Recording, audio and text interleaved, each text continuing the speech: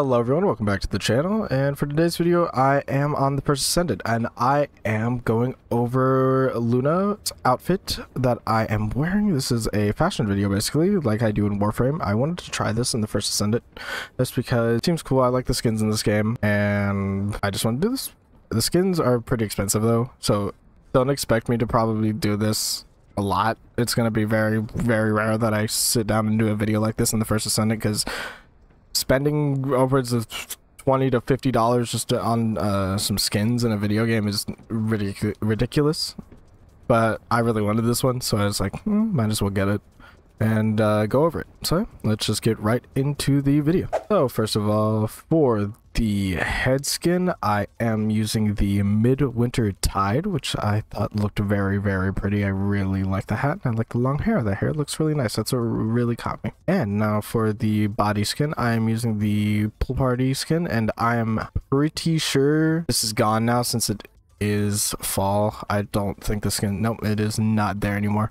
So the skin is not available to get right now. Hopefully in summer it'll come back and you can pick it up. If you do have it, you could use it, but if you don't, then probably have to wait until next summer for it to come back. And for the next thing, we're using the Wrong Direction Spawn, and I thought this one looked really cool. I really wanted this one. I don't remember even how to get this one, but I really wanted the one at the portal. That one looked really cool.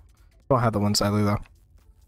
And for the chest piece, chest attachment, we're using the Magister's Researcher. Now, I can remember, I think this was a preseason, like, Battle Pass thing item. Not 100% sure, but I think it was. If I could look back on that, I probably can. I probably should. Just because I'm not sure how I got this. It might be from a subquest as well. Not 100% sure. Moving on. Now, for the makeup. I'm using the Star of the Festival makeup, which I'm pretty sure this came with this hat accessory. I check it in the store. Am I able to do that? No. Okay. I think it will this show back up in the store even if I own it? 100% sure where it is. Can't find it. Yeah, get this hat. It is 275 caliber. I'm 100% sure, I think. I'm pretty sure it's 275, but if you want to pick up this hat, you can. And now I think that is it. That's all I have to cover, I think.